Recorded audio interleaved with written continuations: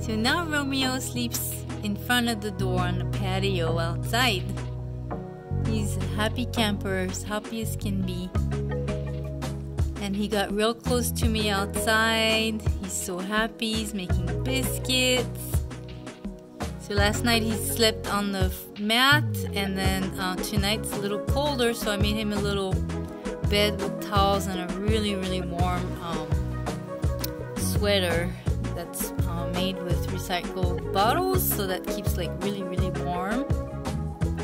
And it's not that cold anyways yet, so he's fine. If not, he has a box with towels and a covered box and everything. And then someone suggested on another video that we buy these heating pads for people's back, and they heat up and they stay 8 to 12 hours, sometimes a little longer. They stay warm, so we might do that. If it gets really cold, we'll get him that. Yeah, he made such good progress, right, Lindsay? My other cat here is like, yeah, I don't know.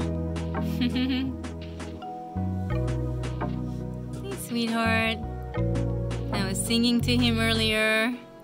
He was so happy. I'll try to catch that on video. I'm gonna turn on the light now so he can sleep. Say night night. Say night night, Romeo. Night night, sweetheart.